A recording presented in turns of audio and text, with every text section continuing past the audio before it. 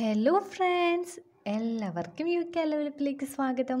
ഇന്ന് നമ്മൾ NCERT 6th standard geography first ചാപ്റ്ററായ earth in the solar system ആണ് നോക്കുന്നത്.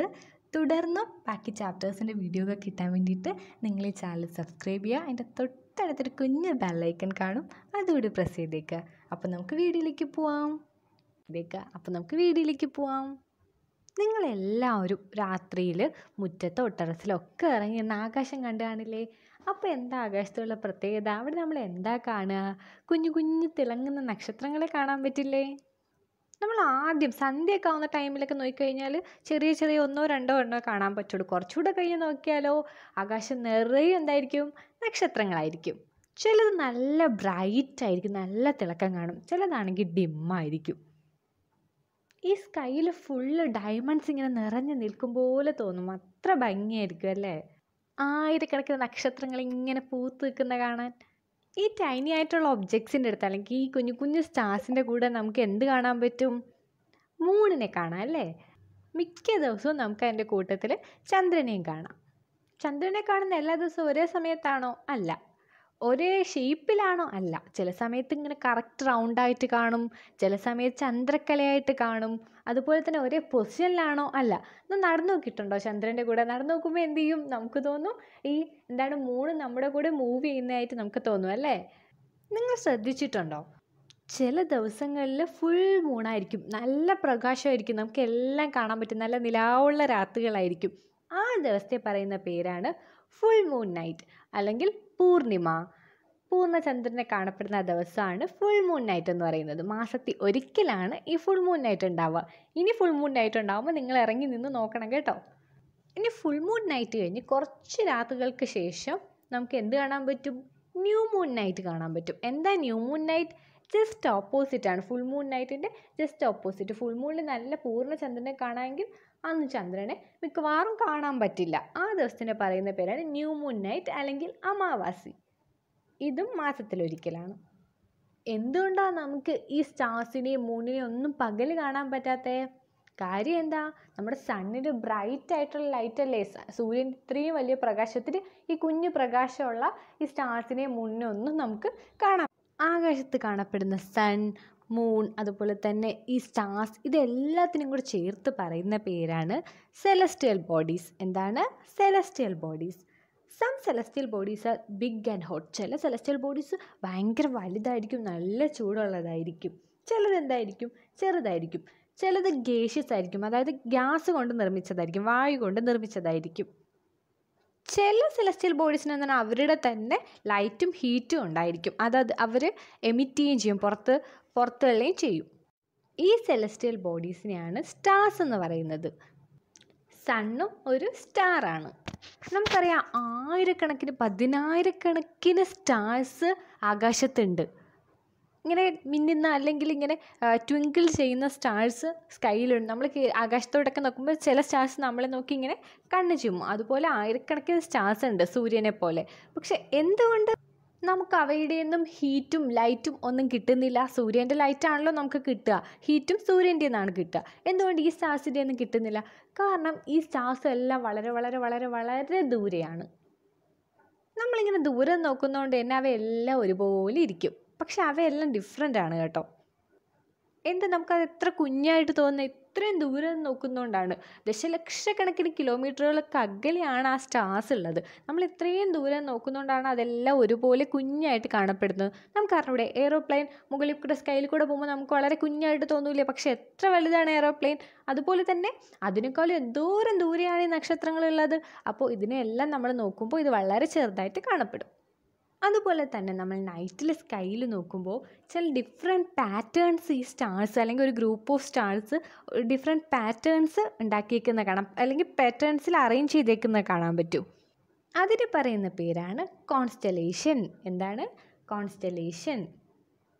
ഈ കോൺസ്റ്റലേഷൻസിന് ചില എക്സാമ്പിളാണ് USA മേജർ, ബിഗ് ബെയർ തുടങ്ങിയവ. ഓക്കെ, പണ്ട് മുതലേ തിരിച്ചറിഞ്ഞ ഒരു കോൺസ്റ്റലേഷനാണ് സ്മോൾ ബെയർ ഓർ സപ്തർഷി എന്ന് പറയുന്നത്.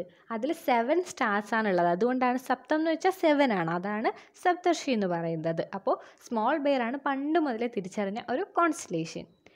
ഇമാജിനിൽ നോക്കൂ, ഒരു കുട്ടിയെ കണ്ടോ? അവൾ നോക്കി നിൽക്കുന്നത് കണ്ടോ? അതിൽ ഫസ്റ്റ് അവളുടെ അടുത്ത് നിൽക്കുന്ന 7 സ്റ്റാർസ് കണ്ടില്ലേ? അതാണ് സ്മോൾ ബെയർ അല്ലെങ്കിൽ സപ്തർഷി എന്ന് പറയുന്നത്. നിങ്ങൾ നിങ്ങളുടെ പാരൻസിനോടൊക്കെ പറയാം, അവർക്ക് കൂടുതൽ അറിയായിരിക്കും. മലയാളത്തിൽ രാശി എന്ന് പറയും. ഇതുപോലുള്ള ഈ നക്ഷത്രങ്ങളുടെ കൂട്ടങ്ങൾ കാണിച്ചു തരാൻ പാരൻസിന് അറിയായിരിക്കും. അവരോട് പറഞ്ഞു കഴിഞ്ഞാൽ അവർ കൂടുതലെണ്ണം നിങ്ങൾക്ക് കാണിച്ചു തരും. പണ്ടത്തെ കാലത്ത് നൈറ്റിൽ രാത്രിയൊക്കെ പുറത്തു പോകുമ്പോൾ ഡയറക്ഷൻ അറിയാൻ വേണ്ടിയിട്ട് ആൾക്കാർ സ്റ്റാർസിൻ്റെ ഹെൽപ്പ് തേടിയിരുന്നു. അവർക്കറിയാം സ്റ്റാർസ് നോക്കി ഡയറക്ഷൻ കണ്ടുപിടിക്കാൻ വേണ്ടിയിട്ട്. അതിൽ പ്രധാനമായിട്ട് യൂസ് ചെയ്തിരുന്ന ഒരു സ്റ്റാറാണ് നോർത്തേൺ സ്റ്റാർ എന്ന് പറയുന്ന സ്റ്റാർ, അല്ലെങ്കിൽ ഇതിനെ പോൾ സ്റ്റാർ എന്നും അറിയപ്പെടും. ഈ സ്റ്റാറുള്ള ഡയറക്ഷൻ ആയിരിക്കും നോർത്ത് ഡയറക്ഷൻ. അപ്പോൾ നോർത്ത് സ്റ്റാറിൻ്റെ യൂസ് എന്താ? അത് ഉള്ള ഡയറക്ഷൻ ആയിരിക്കും നോർത്തേൺ ഡയറക്ഷൻ. അതിൻ്റെ മറ്റൊരു പേരാണ് പോൾ സ്റ്റാർ. നമ്മൾ നേരത്തെ പറഞ്ഞ കോൺസ്റ്റലേഷൻ ഇല്ലേ, സപ്തർഷിയുടെ ഹെൽപ്പോട് കൂടി നമുക്ക് ഈ പോൾ സ്റ്റാറിനെ ഐഡൻറ്റിഫൈ ചെയ്യാം. നിങ്ങൾ ആ ടെക്സ്റ്റ് ബുക്കിലെ ഇമേജിൽ നോക്കുക, ആ പെൺകുട്ടി നോക്കി നിൽക്കുന്നത് കണ്ടോ? അവളുടെ ആ ഒരു ആരോ പോയി എൻഡ് ചെയ്യുന്ന സ്ഥലമാണ് പോൾ സ്റ്റാർ. സപ്തർഷി നിങ്ങൾ നേരത്തെ കണ്ടല്ലോ. അപ്പോൾ പോൾ സ്റ്റാറിനെ എങ്ങനെ ഐഡൻറ്റിഫൈ ചെയ്യാമെന്ന് മനസ്സിലായില്ലേ? അപ്പോൾ നമുക്കിനി അടുത്ത ടോപ്പിക്കിലേക്ക് വരാം. ചില സെലസ്റ്റിയൽ ബോഡീസിന് അവരുടേതായിട്ടുള്ള ലൈറ്റും ഹീറ്റും ഒന്നും ഉണ്ടാവില്ല. മറ്റ് സ്റ്റാർസിനെ ആശ്രയിച്ചാണ് അതിലെ ലൈറ്റും ഹീറ്റും ഒക്കെ. അങ്ങനെയുള്ള സെലസ്റ്റിയൽ ബോഡീസിനെ പറയുന്ന പേരാണ് പ്ലാനറ്റ് എന്നുള്ളത്. എന്താണ് പ്ലാനറ്റ്സ്? സ്വന്തമായിട്ട് ലൈറ്റ് ഇല്ലാണ്ട ഒരു സെലസ്റ്റിയൽ ബോഡിയാണ് പ്ലാനറ്റ്സ് എന്ന് പറയുന്നത്. പ്ലാനറ്റ് എന്ന് പറയുന്ന വേർഡ് ഒരു ഗ്രീക്ക് വേർഡായ പ്ലാനറ്റെ എന്ന് പറയുന്ന വേർഡിൽ നിന്നാണ് ഡിറൈവ് ചെയ്തിട്ടുള്ളത്. വിച്ച് മീൻസ് വാണ്ടറേഴ്സ്, അല്ലെങ്കിൽ അലഞ്ഞു തിരിഞ്ഞ് നടക്കുന്നവരെന്നാണ് അതിൻ്റെ മീനിങ്. നമ്മുടെ പ്ലാനറ്റ് ഏതാ? എർത്ത്. നമ്മൾ ജീവിക്കുന്ന പ്ലാനറ്റിൻ്റെ പേരാണ് എർത്ത്. നമ്മുടെ പ്ലാനറ്റിന് എവിടെ നിന്നാണ് ലൈറ്റും ഹീറ്റും കിട്ടുന്നത്? നമ്മുടെ നിയറസ്റ്റ് സ്റ്റാറായ സണ്ണിൽ നിന്ന്. നമ്മൾ ആകാശത്ത് കാണുന്ന മൂണില്ലേ, അതൊരു സാറ്റലൈറ്റാണ്, നമ്മുടെ എർത്തിൻ്റെ സാറ്റലൈറ്റ്. അത് നമ്മുടെ എർത്തിൻ്റെ ചുറ്റും മൂവ് ചെയ്തുകൊണ്ടേയിരിക്കും. നമ്മുടെ എർത്തിനെ പോലെ തന്നെ മറ്റ് 7 പ്ലാനറ്റ്സും കൂടി ഉണ്ട്. സണ്ണിൽ നിന്ന് ലൈറ്റും ഹീറ്റും കിട്ടുന്ന 7 പ്ലാനറ്റ്സ് കൂടി ഉണ്ട്. മൊത്തത്തിൽ 8 പ്ലാനറ്റ്സാണ് നമ്മുടെ സോളാർ സിസ്റ്റത്തിലുള്ളത്. അതിൽ ചിലതിനൊക്കെ അവരുടെ ആ പ്ലാനറ്റ്സിൻ്റേതായ മൂൺസും ഉണ്ട്. ഇനി നമുക്ക് നമ്മുടെ സോളാർ സിസ്റ്റം എന്താണ്, എങ്ങനെയാണെന്നൊക്കെ പഠിക്കാം. ദി സോളാർ സിസ്റ്റം, സണ്ണും 8 പ്ലാനറ്റ്സും പിന്നെ അതിൻ്റെ സാറ്റലൈറ്റ്സും അതുപോലെ തന്നെ മറ്റ് സെലസ്റ്റിയൽ ബോഡീസായ ആസ്റ്ററോയിഡ്സും മീറ്റോയിഡ്സും ഒക്കെ ചേർന്നതാണ് നമ്മുടെ സോളാർ സിസ്റ്റം. അല്ലെങ്കിൽ നമുക്കതിനൊരു സോളാർ ഫാമിലി ആയിട്ട് കൺസിഡർ ചെയ്യാം. ഹെഡ് ആരാണ്? സണ്ണാണ്. നിങ്ങൾ അത് ടെക്സ്റ്റ് ബുക്ക് കൊടുത്തേക്കുന്ന ഇമേജ് നോക്കൂ, അല്ലെങ്കിൽ ഫിഗർ നോക്കൂ, 1.2 അതിൽ കണ്ടില്ലേ സണ്ണും അതിൻ്റെ ചുറ്റുമുള്ള പ്ലാനറ്റ്സും ബാക്കി സെലസ്റ്റിയൽ ബോഡീസും ഒക്കെ. ആദ്യം നമുക്ക് ഈ ഫാമിലിയിലെ ഹെഡായ സണ്ണിനെ കുറിച്ച് പഠിക്കാം. സണ്ണാണ് ഈ സോളാർ സിസ്റ്റത്തിൻ്റെ സെൻറ്റർ എന്ന് പറയുന്നത്. ഇത് വളരെ ഹ്യൂജാണ്, വളരെ വലുതാണ്. നല്ല എക്സ്ട്രീം ഹോട്ടായ നല്ല ചൂടുള്ള ഗ്യാസസ് കൊണ്ടാണ് സൺ ഉണ്ടായിട്ടുള്ളത്. ഈ സണ്ണാണ് സോളാർ സിസ്റ്റത്തിൻ്റെ ultimate source of light and heat energy. നമ്മുടെ ഈ സോളാർ സിസ്റ്റത്തിലെ മൊത്തത്തിലുള്ള അൾട്ടിമേറ്റ് സോഴ്സ് ഓഫ് ലൈറ്റിൻ്റെയും ഹീറ്റിൻ്റെയും ആ ഒരു ഉത്ഭവം എന്ന് പറയുന്നത് സണ്ണാണ്. പക്ഷെ ഒരുപാട് ചൂടൊന്നും നമ്മുടെ എർത്തിലോട്ട് കിട്ടില്ല കേട്ടോ. നമ്മുടെ ഇത്രയും ക്ലോസ് ആയിട്ടുള്ള അല്ലെങ്കിൽ ഇത്രയും നിയറസ്റ്റ് ആയിട്ടുള്ള സ്റ്റാർ ആണെങ്കിലും ഒരുപാട് ചൂടൊന്നും നമ്മുടെ എർത്തിലേക്ക് എത്തില്ല. കാരണം നമുക്കിത് അടുത്താണെങ്കിൽ പോലും ഏകദേശം 150 മില്യൺ കിലോമീറ്റർ ദൂരെയാണ് എർത്തിൽ നിന്ന് സണ്ണുള്ളത്. അതാകുമ്പോൾ എത്ര ദശലക്ഷക്കണക്കിന് കിലോമീറ്റർ ദൂരെയാണെന്നൊന്ന് ഓർത്ത് നോക്കണം. ദെൻ നമുക്ക് അടുത്ത ടൈമിലേക്ക് പോവാം. പ്ലാനറ്റ്സ്. എന്താണ് പ്ലാനറ്റ്സ്? നമ്മൾ നേരത്തെ പറഞ്ഞല്ലോ, നമ്മുടെ എർത്ത് ഒരു പ്ലാനറ്റാണ്. നമ്മൾ താമസിക്കുന്ന നമ്മുടെ പ്ലാനറ്റാണ് എർത്ത്. കീവേ എന്നാണ്, അല്ലെങ്കിൽ ആകാശഗംഗ. ഓക്കെ, അപ്പോൾ നമ്മുടെ സോളാർ സിസ്റ്റത്തിൽ എത്ര പ്ലാനറ്റ്സ് ഉണ്ട്? മൊത്തത്തിൽ 8 പ്ലാനറ്റ്സ് ആണുള്ളത്. സണ്ണിൽ നിന്നുള്ള ഡിസ്റ്റൻസിൻ്റെ ബേസിൽ ഈ പ്ലാനറ്റ്സിൻ്റെ പേര് നമുക്ക് പഠിക്കാം. ഫസ്റ്റ് പ്ലാനറ്റ്, അതായത് സണ്ണുമായിട്ട് ഏറ്റവും അടുത്ത് നിൽക്കുന്ന പ്ലാനറ്റ് മെർക്കുറി, അഥവാ നമ്മൾ ബുധൻ എന്ന് പറയും. ദെൻ വീനസ്, അത് കഴിഞ്ഞ് തേർഡ് നമ്മുടെ എർത്ത്, അത് കഴിഞ്ഞ് മാർസ്, ചൊവ്വ, ജൂപ്പിറ്റർ, സാറ്റേൺ, ശനി, യുറാനസ് ആൻഡ് നെപ്റ്റ്യൂൺ. ഇതാണ് 8 പ്ലാനറ്റ്സ്. ഈ പ്ലാനറ്റ്സിൻ്റെ പേരുകൾ ഈ ഓർഡർ തന്നെ ഓർത്ത് വെക്കാൻ വേണ്ടിയിട്ട് നിങ്ങൾക്ക് ജസ്റ്റ് ഒരു കീ ടേം പോലെ ഇങ്ങനെ ഒരു കീവേഡ് പറഞ്ഞു തന്നിട്ടുണ്ട്, ഒരു സെൻറ്റൻസ്. അതെന്താണെന്ന് നോക്കാം. My very efficient mother just served as nuts. ആ വരിയുടെ ഓരോ വേർഡ്സിൻ്റെയും ഫസ്റ്റ് വേർഡ്സിൽ ആ പ്ലാനറ്റ്സിൻ്റെ ഓർഡർ ഉണ്ട്. മൈയിൽ M, my. സെൻറ്റൻസിൻ്റെ first വേർഡായ മൈയിലെ M, first പ്ലാനറ്റായ mercury, അത് കഴിഞ്ഞ് വീനസ്, അതിനാണ് വെരി, അത് എഫിഷ്യൻറ്റ് എർത്ത്, അതുപോലെ തന്നെ mother Mars, just Jupiter, served Saturn, as Uranus, nuts Neptune. ഇതാണ് അതിനെ ഇൻഡിക്കേറ്റ് ചെയ്യുന്ന വേർഡ്സ്. നിങ്ങൾ ഈ സെൻറ്റൻസ് പഠിച്ചു വെച്ചാൽ കറക്റ്റ് ഓർഡറിൽ തന്നെ ഈ പ്ലാനറ്റ്സ് ഓർക്കാൻ പറ്റും. അപ്പോൾ ഏതൊക്കെയാണ് നമ്മുടെ 8 പ്ലാനറ്റ്സ്? എല്ലാവരും ഒന്ന് പറഞ്ഞു നോക്കിയാൽ ഏതൊക്കെയാണെന്ന്. Mercury, Venus, earth, Mars, Jupiter, Saturn, Uranus and Neptune. ഈ 8 പ്ലാനറ്റ്സും സണ്ണിന് ചുറ്റും മൂവ് ചെയ്തുകൊണ്ടിരിക്കുകയാണ്. എങ്ങനെയാണ്? ഒരു ഫിക്സഡ് പാത്തിൽ കൂടെ. അതിന് മൂവ് ചെയ്യാൻ ഒരു ഫിക്സഡ് പാത്ത് ഉണ്ട്. ആ ഫിഗർ നോക്കൂ, ഇതിന് തൊട്ട് മുമ്പത്തെ പേജിലെ. അതിനെല്ലാത്തിനും പോകാൻ വേണ്ടിയിട്ട് ഓരോ ഫിഗേഴ്സ് കണ്ടില്ലേ, ഓരോ ലൈനിൽ കണ്ടില്ലേ ഓരോ പാത്ത്. ആ പാത്തിനെ പറയുന്ന പേരാണ് ഓർബിറ്റ്സ് എന്നത്. അതൊരു എലിപ്റ്റിക്കൽ ഷേപ്പിലാണുള്ളത്. ആ പാത്തിനെ പറയുന്ന പേരാണ് ഓർബിറ്റ്സ് എന്നത്. ഇത് എർത്തിൻ്റെ ഓർബിറ്റിൽ കൂടെ മാത്രമേ എർത്ത് പോവുള്ളൂ, അപ്പുറത്തുള്ള വീനസിൻ്റെ ഓർബിറ്റിൽ കൂടെ പോവില്ല. സണ്ണുമായിട്ട് ഏറ്റവും അടുത്തുള്ള പ്ലാനറ്റ് ഏതാ? ആ ഫിഗറിൽ നോക്കിക്കേ, മെർക്കുറി ആണല്ലേ. ഈ മെർക്കുറിക്ക് സണ്ണിനെ ഒന്ന് ചുറ്റി വരാൻ വേണ്ടിയിട്ട് 88 ദിവസമാണ് ആവശ്യമായിട്ടുള്ളത്. അപ്പോൾ എർത്തിനാണെങ്കിലോ 365.25 ദിവസങ്ങൾ. അതായത് നമ്മുടെ ഒരു വർഷം വേണം എർത്തിന് സണ്ണിനെ ചുറ്റി വരാൻ. ഇനി എർത്തിൻ്റെ തൊട്ടടുത്തുള്ള വീനസിനെ നമ്മുടെ എർത്തിൻ്റെ ട്വിന്നായിട്ടാണ് കണക്കാക്കുന്നത്, അതായത് ഇരട്ടയായിട്ടാണ് കണക്കാക്കുന്നത്. കാരണം അതിൻ്റെ സൈസും ഷേപ്പും എല്ലാം ഏകദേശം നമ്മുടെ എർത്തിനെ പോലെ തന്നെയാണ്. 2006 വരെ നമുക്ക് 9 പ്ലാനറ്റ്സ് ഉണ്ടായിരുന്നു കേട്ടോ. എക്സ്ട്രാ ആയിട്ടുണ്ടായിരുന്ന ആ പ്ലാനറ്റിൻ്റെ പേരാണ് പ്ലൂട്ടോ. 2006 ഇൻ്റർനാഷണൽ ആസ്ട്രോണമിക്കൽ യൂണിയനിൽ വെച്ചിട്ട് ഈ പ്ലൂട്ടോയെ ഒരു ഡാർക്ക് പ്ലാനറ്റാക്കി മാറ്റുകയാണ്, അതായത് കുള്ളൻ ഗ്രഹമാക്കി മാറ്റുകയാണ്. പ്ലാനറ്റ്സിൻ്റെ മലയാളമാണ് ഗ്രഹങ്ങൾ കേട്ടോ. ഇനി ഏറ്റവും വലിയ പ്ലാനറ്റ് ഏതാണെന്നറിയോ? ജൂപ്പിറ്ററാണ് ഏറ്റവും വലിയ പ്ലാനറ്റ്. ഏറ്റവും ചെറിയ പ്ലാനറ്റ് ഏതാണെന്നറിയോ? മെർക്കുറിയാണ് ഏറ്റവും ചെറിയ പ്ലാനറ്റ്. ഇനി നമുക്ക് നമ്മുടെ പ്ലാനറ്റായ എർത്തിനെ കുറിച്ചുള്ള കൂടുതൽ ഡീറ്റെയിൽസ് അറിയാം. എർത്ത് സണ്ണിൽ നിന്ന് എത്രാമത്തെ പ്ലാനറ്റാണ് ദൂരം വെച്ച് നോക്കുമ്പോൾ? 3rd നിയറസ്റ്റ് പ്ലാനറ്റ് ആണ് അല്ലേ. ആ ഫിഗറിൽ നോക്കൂ, 3rd നിയറസ്റ്റ് പ്ലാനറ്റ് ആണ്. അതുപോലെ തന്നെ സൈസിൽ വെച്ചാണെങ്കിലോ 5th ലാർജസ്റ്റ് പ്ലാനറ്റ് ആണ് എർത്ത്. പോൾസിൻ്റെ ഭാഗത്ത് എർത്ത് എങ്ങനെയാണ്? ഫ്ലാറ്റൻഡ് ആണ്, ചെറുതായിട്ട് ഫ്ലാറ്റൻഡ് ആയിട്ടുള്ള രൂപത്തിലാണ് പോൾസ് ഉള്ളത്. ഇതിൻ്റെ ഈ ഒരു എർത്തിൻ്റെ ഈ ഒരു ഷേപ്പിനെ പറയുന്ന പേരെന്താ? എർത്തിൻ്റെ ഷേപ്പിൻ്റെ പേര്? ജിയോയിഡ്. ജിയോയിഡിൻ്റെ അർത്ഥം എർത്ത് ലൈക്ക് ഷേപ്പ് എന്നാണ്. ലൈഫിനെ സപ്പോർട്ട് ചെയ്യുന്ന അല്ലെങ്കിൽ ജീവനെ സപ്പോർട്ട് ചെയ്യുന്ന ഫാക്ടേഴ്സ് അല്ലെങ്കിൽ ഫേവറബിൾ കണ്ടീഷൻസ് ഉള്ളത് നമ്മുടെ എർത്തിൽ മാത്രമാണ്. വാട്ടർ, എയർ, അതെല്ലാം എർത്തിൽ മാത്രമേ ഉള്ളൂ.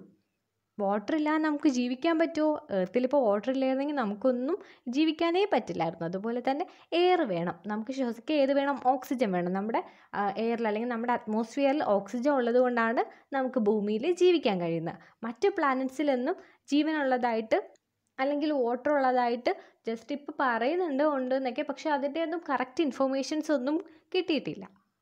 അതുകൊണ്ട് തന്നെ നമ്മുടെ എർത്താണ് നമ്മുടെ സോളാർ സിസ്റ്റത്തിലെ യുണീക്ക് പ്ലാനറ്റ്. സ്പേസിൽ നിന്ന് നോക്കുമ്പോൾ നമ്മുടെ എർത്തിൻ്റെ കളർ എന്താണെന്നറിയോ? ബ്ലൂ കളറാണ്.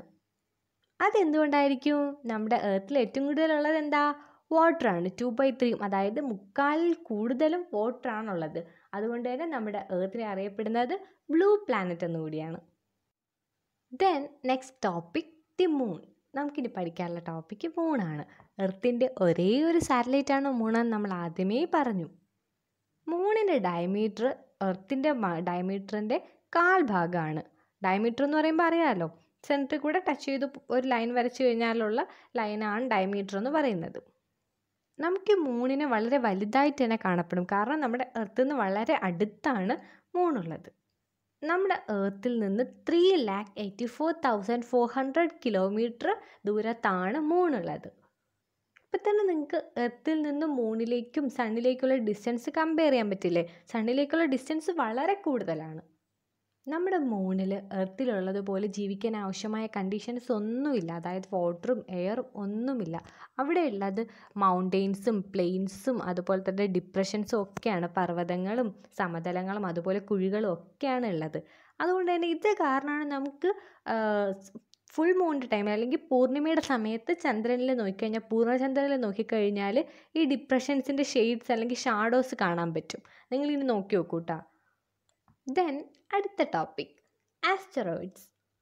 നമ്മുടെ സോളാർ സിസ്റ്റത്തിൽ സ്റ്റാർസിനെയും പ്ലാനറ്റ്സിനെയും സാറ്റലൈറ്റ്സിനെയും ഒക്കെ കൂടാതെ ചില ടൈനി ബോഡീസ് ഉണ്ട്. അതായത് കുഞ്ഞു മറ്റുള്ള സെലസ്റ്റിയൽ ബോഡീസ് ഉണ്ട്.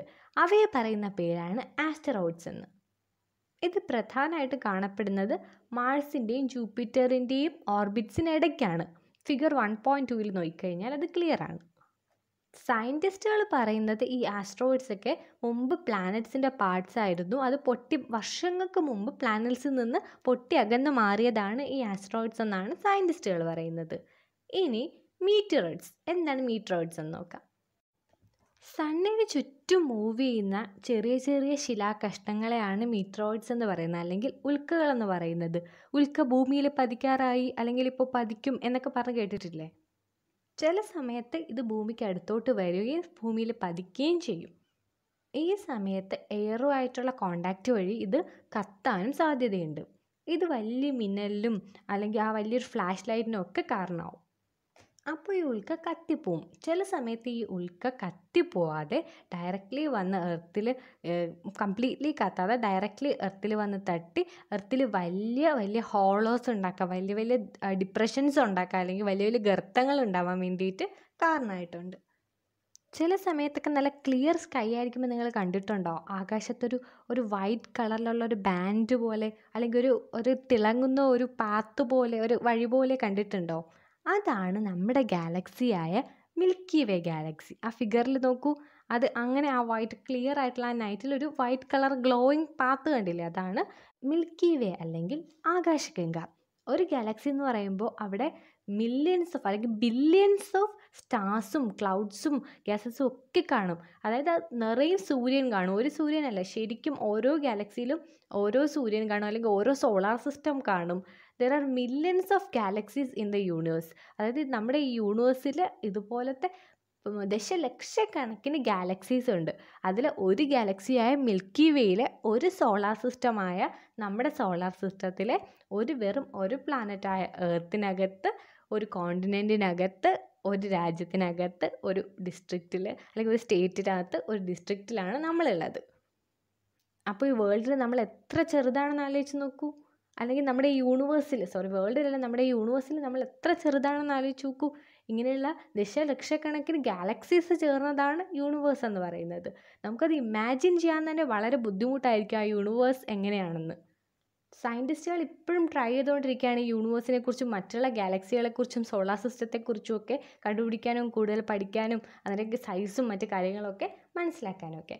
അപ്പോൾ ഇതൊക്കെയാണ് ഈ ചാപ്റ്ററിൽ പ്രധാനമായിട്ടും പഠിക്കാനുള്ളത്. അപ്പോൾ നിങ്ങൾക്ക് ടൈം കിട്ടുമ്പോൾ നിങ്ങൾ എന്ത് ചെയ്യുക?